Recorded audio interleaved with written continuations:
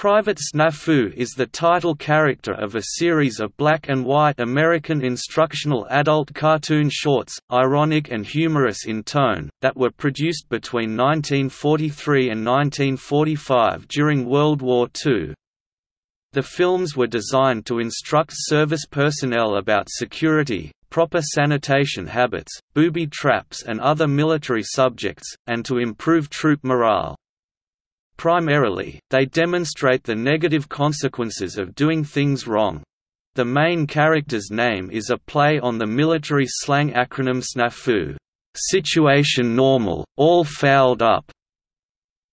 The series was directed by Chuck Jones and other prominent Hollywood animators, and the voice of Private Snafu was performed by Mel Blanc.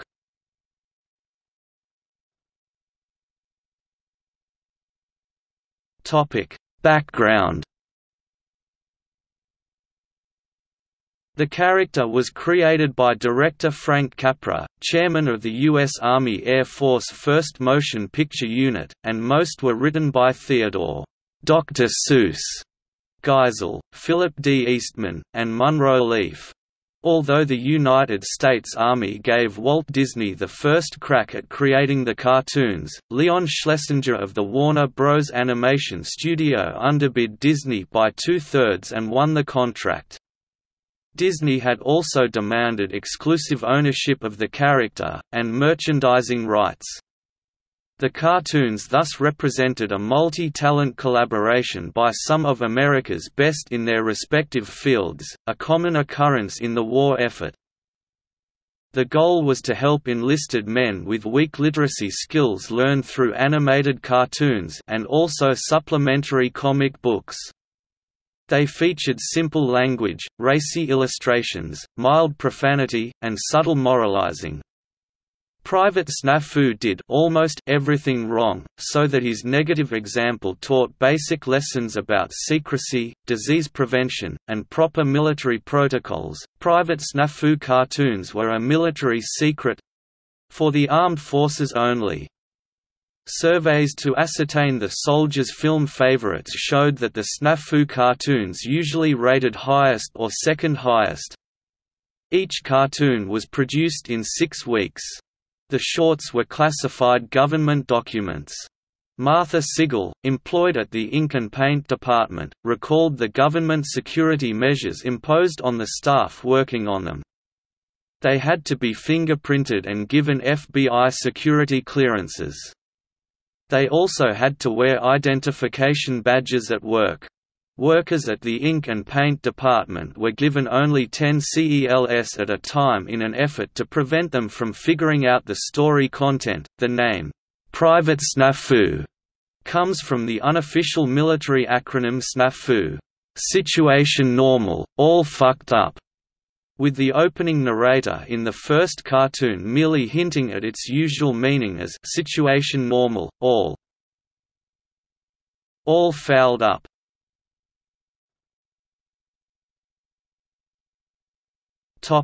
Content.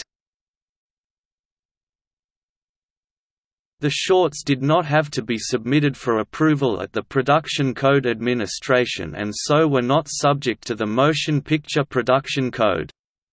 Most of the Private Snafu shorts are educational, and although the War Department had to approve the storyboards, the Warner directors were allowed great latitude in order to keep the cartoons entertaining.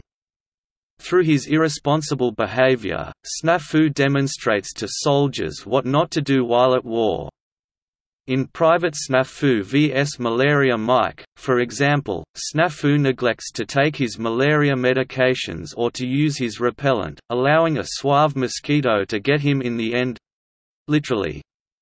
In Spies, Snafu leaks classified information a little at a time until the Axis enemies piece it together, ambush his transport ship, and literally blow him to hell. 6 of Snafu's shorts actually end with him being killed due to his stupidity: Spies, blown up by enemy submarine torpedoes; Booby Traps, blown up by a bomb hidden inside a piano; The Gold Brick, run over by an enemy tank; A Lecture on Camouflage, large enemy bomb lands on him; Private Snafu vs Malaria Mike Malaria, and Going Home run over by a street car. 9 of the Snafu shorts feature a character named Technical Fairy, First Class.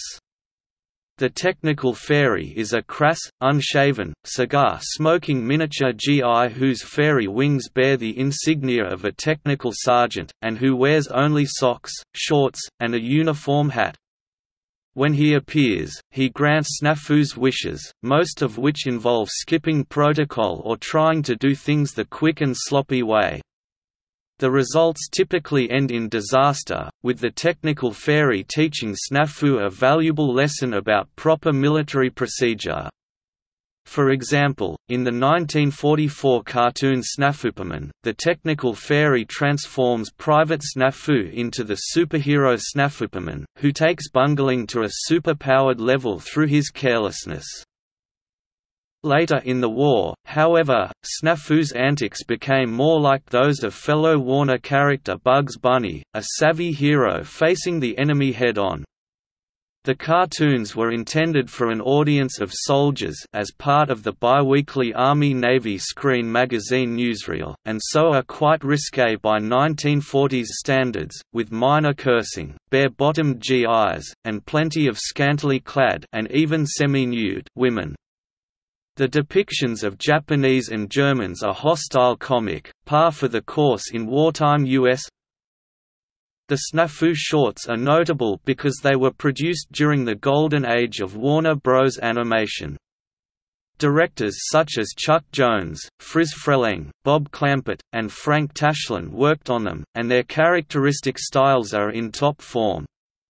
P. D. Eastman was a writer and storyboard artist for the Snafu shorts. Voice characterizations were provided by the celebrated Mel Blanc. Private Snafu's voice was similar to Blanc's Bugs Bunny characterization, and Bugs himself actually made cameos in the Snafu episodes Gas and Three Brothers. Toward the end of the war, other studios began producing Snafu shorts as well. The Army accused Schlesinger of padding his bills, though some of these never made it to celluloid before the war ended. The Snafu films are also partly responsible for keeping the animation studios open during the war. By producing such training films, the studios were declared an essential industry. The character has since made a couple of brief cameos. The Animaniacs episode, Boot Camping, has a character looking very much like Private Snafu, and the Futurama episode, I Dated a Robot, shows Private Snafu on the building-mounted video screen for a few seconds in the opening credits. While Private Snafu was never officially a theatrical cartoon character when the series was launched in 1943 with the debut short Coming! Snafu, directed by Chuck Jones, a proto-Snafu does appear, unnamed and in color, in Jones' cartoon The Draft Horse, released theatrically 1 year earlier, on May 9, 1942. This appearance would serve as the basis for Snafu's character in the series. The 24th film of the series, Going Home, produced in 1945, was never released. The premise is what damage could be done if a soldier on leave talks too much about his unit's military operations. In the film, Snafu discusses a secret weapon with his girlfriend which was unnervingly and unintentionally similar to the atomic bombs under development that were dropped on Hiroshima and Nagasaki. In 1946, a series of cartoons for the Navy featuring Private Snafu's brother, Seaman Tafu, for "Things Are Really Fucked Up," was planned, but the war came to a close and the project never materialized, save for a single cartoon entitled Private Snafu Presents Seaman Tafu in the Navy. In the cartoon Three Brothers, it is revealed that Snafu has two brothers, a carrier pigeon keeper named Tafu and a dog trainer named Fuba for "fucked up beyond all recognition."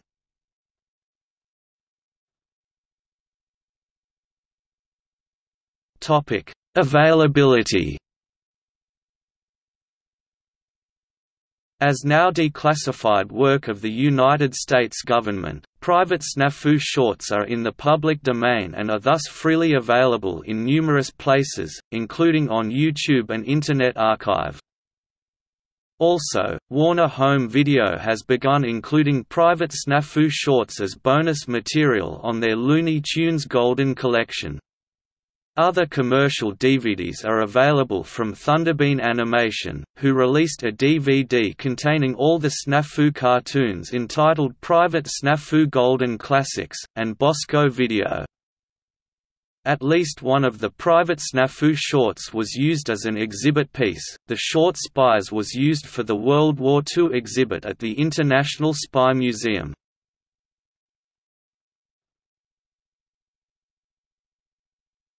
Topic: Impact on children's literature. According to a post-war study of the Snafu cartoons, the wartime experiences of authors Theodore Geisel, Drive, Seuss, Philip D. Eastman, and Munro Leaf shaped their successful post-war children's books, especially the use of simple language, and some of the themes. Dr. Seuss wrote The Cat in the Hat 1957 because Geisel believed the widely used Dick and Jane primers were too boring to encourage children to read. Geisel, Eastman, and Leaf authored books designed to promote personal responsibility, conservation, and respect for multiculturalism, while teaching and accepting the reality of sex differences. Some racial characterizations are considered questionable today. Geisel's characters were often portrayed as rebels who displayed independence of mind. Eastman's characters, on the other hand, typically embraced the wisdom of authority figures. Leaf's heroes were in between, and seemed more ambiguous toward independence and authority.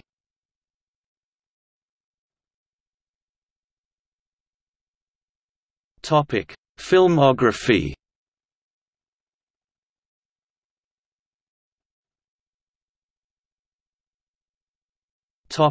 Private Snafu. Note: all shorts were created for the U.S. War Department and were created by Warner Bros. Cartoons unless otherwise noted. The films, being produced for the U.S. government, are in the public domain.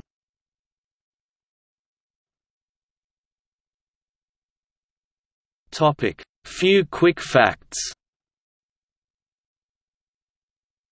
In addition, Weapons of War 1945 was originally planned to be part of the Few Quick Facts series but was left out. Sources: Cohen, Carl F. 2004. Censorship of Theatrical Animation. Forbidden Animation, Censored Cartoons and Blacklisted Animators in America. McFarland and Company. ISBN 978-0786420322.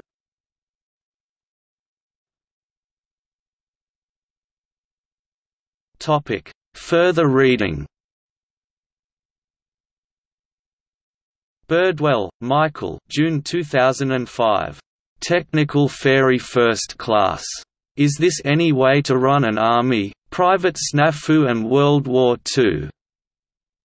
Historical Journal of Film, Radio and Television. 25, 203–212. DOI 10.1080/01439680500137953. Colbert, David H. 1976. Walt Disney's Private Snafu: The Use of Humor in World War II Army Film. Prospects, an annual journal of American culture, 1–81–96. DOI 10.1017 S0361233300004300. Nell, P. 2007. Children's Literature Goes to War, Dr. Seuss, P. D. Eastman, Munro Leaf, and the Private Snafu Films 1943–46. The Journal of Popular Culture. 40 3, 468 to 487. DOI 10.1111, J.1540 to 5931.2007.00404, X.